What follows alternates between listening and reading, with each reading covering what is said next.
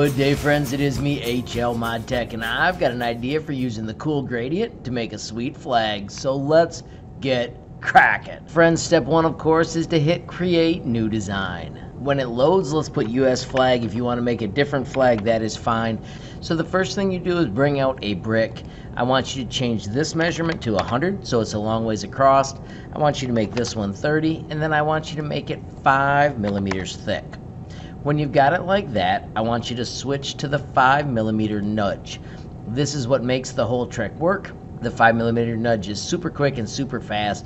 Make sure you do that. Then when you do Control D and Control up arrow, it moves the exact distance to stack the next layer.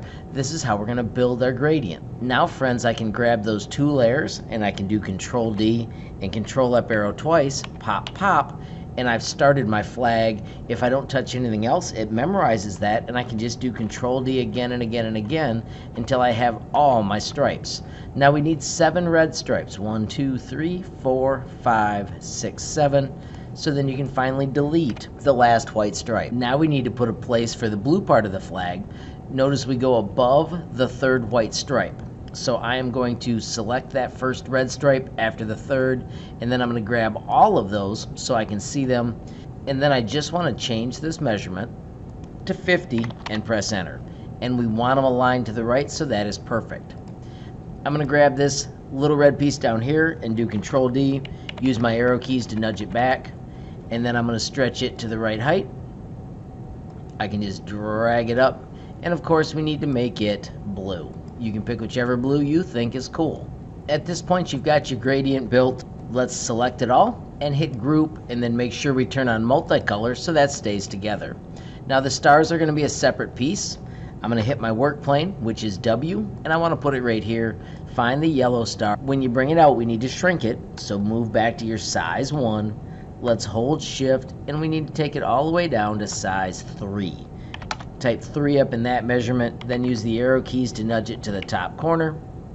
So I'm just nudging it up there, and you can be more perfect than me. I'm just showing you the right amount. So first I'm making it white, then I'm going to stretch it out.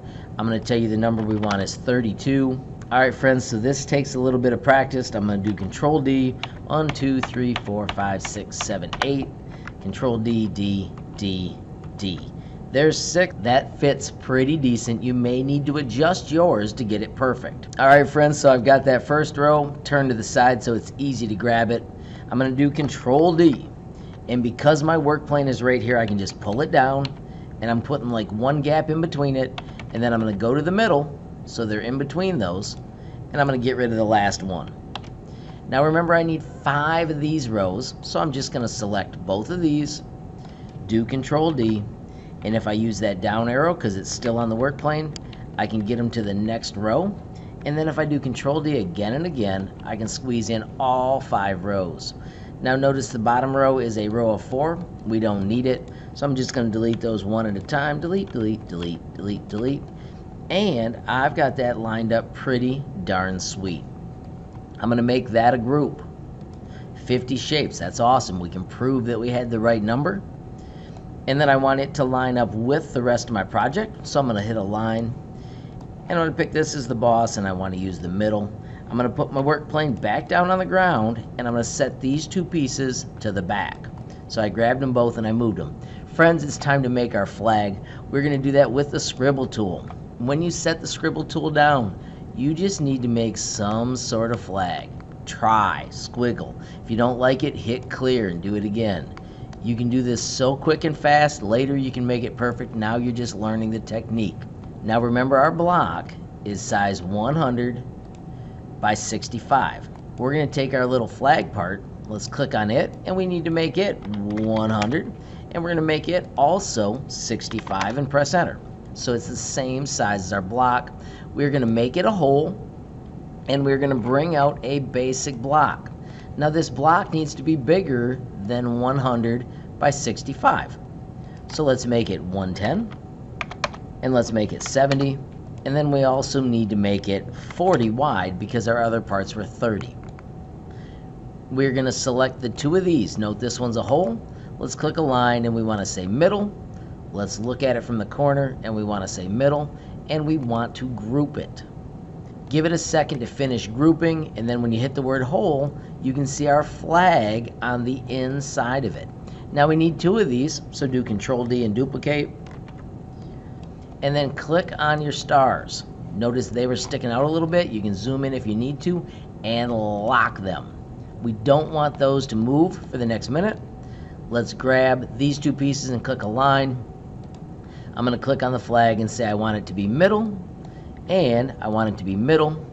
And if we hit group, we will have just cut out the US flag shape. Notice the stars are still there. Friends, watch this. Grab everything, click align, click the flag. Once again, we want middle, and we want middle.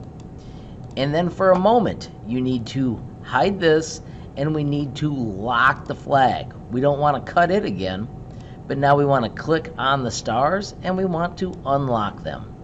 Click show all so you can see everything, and friends, group it.